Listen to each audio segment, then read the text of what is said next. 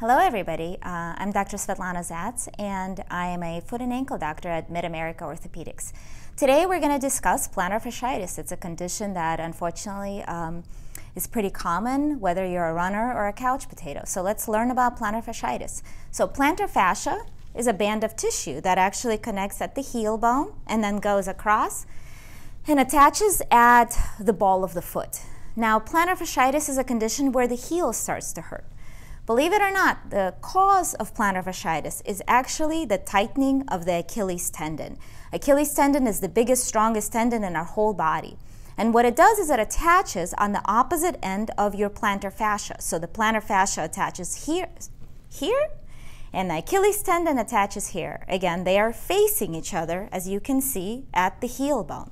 What happens as the Achilles tendon tightens, it pulls the heel bone off the ground, but yet your body wants to be flat on the ground.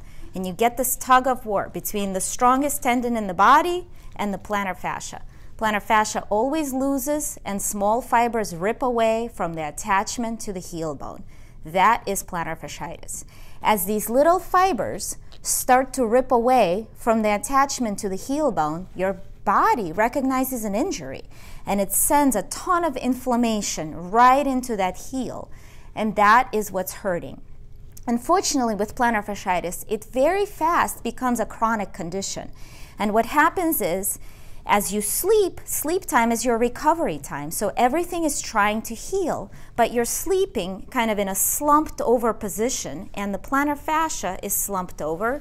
And as it's healing in a contracted, slumped over position. Then you wake up in the morning and you step on it and you yank on the plantar fascia, ripping all the little fibers that you have healed at night. And then you walk on it. And it turns into this vicious cycle of heal at night, rip in the morning, inflame through the day. Heal, rip, inflame. Heal, rip, inflame. The way to treat plantar fasciitis is to stop that cycle. It's not just a shot. It's one of those things where you have to address everything. You have to address the culprit, which is the tight Achilles tendon. You have to stretch that Achilles tendon, whether it's physical therapy, stretching exercises, or the best, which is a night splint, which we do carry at Mid-America Orthopedics. The second is you need to address the inflammation in that heel.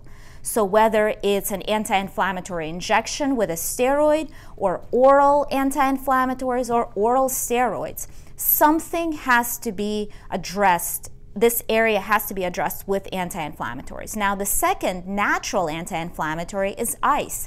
You must ice this area to help the oral anti-inflammatories or the injection portion. The third component of treating plantar fasciitis and stopping that cycle is supporting the plantar fascia. If you were to sprain an elbow, wouldn't you go into a sling? This is the same principle. Supporting this band with a form of arch support, like an orthotic. It doesn't have to be a custom orthotic, but supporting that fascia so it has a chance to heal, and avoiding walking barefoot and obviously exercising is that third component of treating plantar fasciitis. The only component of treatment that is optional is physical therapy. Usually my protocol is address the culprit, which is the tight Achilles, anti-inflammatory, support, and then assess the patient. If the patient is not getting better in 2 to 3 weeks, then we start talking about maybe doing physical therapy. If patients do not respond to these basic 3 to 4 conservative treatments, I do consider ordering an MRI, because in certain cases you can actually develop bigger ruptures in the plantar fascia, sometimes complete, sometimes partial. At that point, we start discussing other additional treatments, such as PRP injections, which is platelet-rich plasma injections that stimulate the healing of the plantar fascia. Only in extreme cases do I ever consider surgical resection of the plantar fascia, which is probably in my clinic only about 3 to 5% of patients that come in with plantar fasciitis.